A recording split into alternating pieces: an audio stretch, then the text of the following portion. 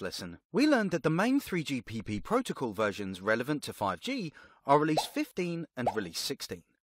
In Release 15, two phases of 5G development were described.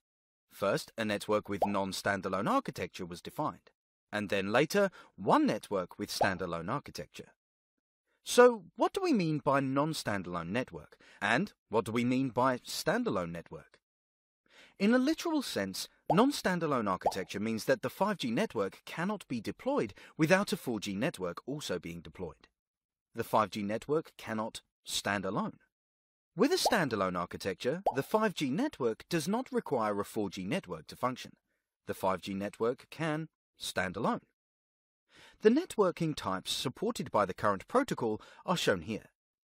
In a standalone 5G network, the following conditions must be met. 1. A next-generation core network, a NGC, must be deployed. 2. The NGC must send NR control plane signaling directly to the 5G base stations. If these conditions are not met, it can't be called standalone networking. It's non-standalone. Typical NSA networking. First, let's look at the most typical NSA networking scenario, the Option 3 series. The series includes three networking modes, Option 3, Option 3A, and Option 3X. As you can see, these three options are almost the same. In each of one, the core network is an EPC, the wireless network is LTE and NR, and the signaling plane is anchored on the LTE side.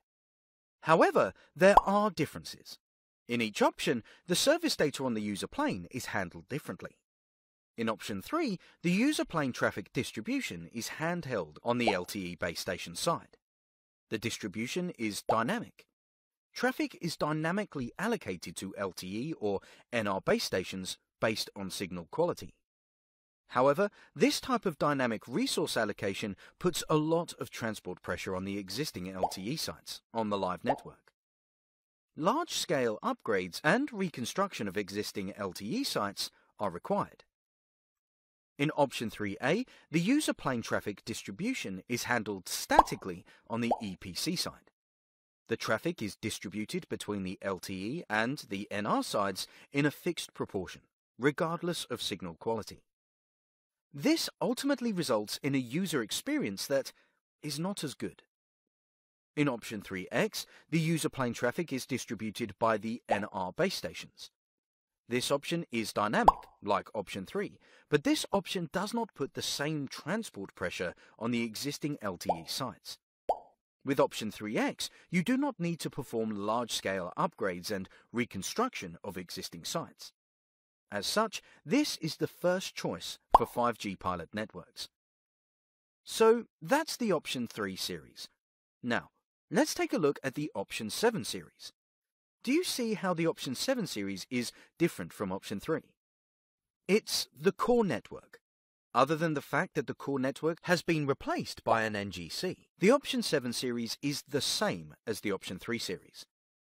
As the control plane signaling is anchored on the LTE side, the Option 7 series options are all types of NSA networking. We can think of the Option 7 series options as transitional schemes that can be used for evolution from the Option 3 to an SA networking. Let's take a look at a typical SA network. SA networking includes the Option 4 and Option 2 series. The Option 4 series includes Option 4 and Option 4A. Once again, these three options are almost the same. This time, in each of one, the core network is a NGC, the wireless network is NR, and the signaling plane is anchored on the NR side. Also, once again, there are small differences between the options, mainly in how the user plane data is distributed. In Option 4, the user plane traffic is distributed on the NR base station side. The traffic is distributed dynamically, but it does not place significant pressure on existing LTE sites.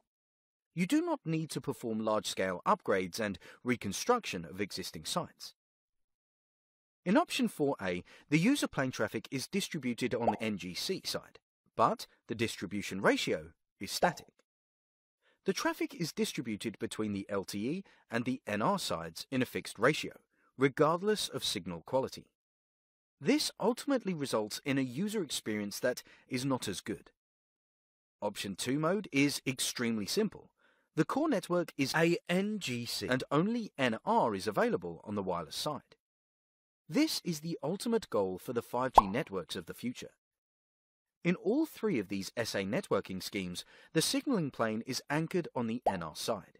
So, if we want to rely on SA networking, we need better NR coverage.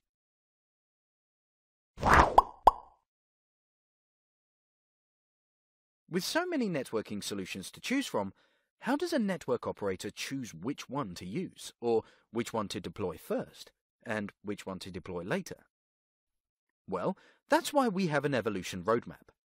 The figure shows two different routes. They both start with an LTE network architecture and end with the Option 2 architecture. However, there are many differences between the two routes during the evolution. In Route 1, on the top, we start with the LTE architecture, and then move on to Option 3X. From Option 3X, we can jump directly to Option 4, and then finally to Option 2. This pathway bypasses the Option 7X solution. This pathway to Option 2 is for operators with good NR coverage. In Route 2, on the bottom line, we still start with an LTE architecture and then move on to Option 3X. But then we move on to the transitional networking option, Option 7X. Option 7X networks can then be evolved to Option 4 or Option 2. The entire route includes two NSA scenarios. This pathway is better for operators with poor NR coverage. This lesson has gone over the 5G networking solution, including both the non-standalone and standalone networking. Typical NSA networks include Option 3 series and Option 7 series configurations. Typical SA networks, in contrast, include Option 4 series and Option 2 series configurations. And when evolving networks towards the target 5G network configuration, Option 2, there are different routes that can be taken, as needed, depending on the NR coverage available. In the next lesson, we will discuss some 5G key technologies.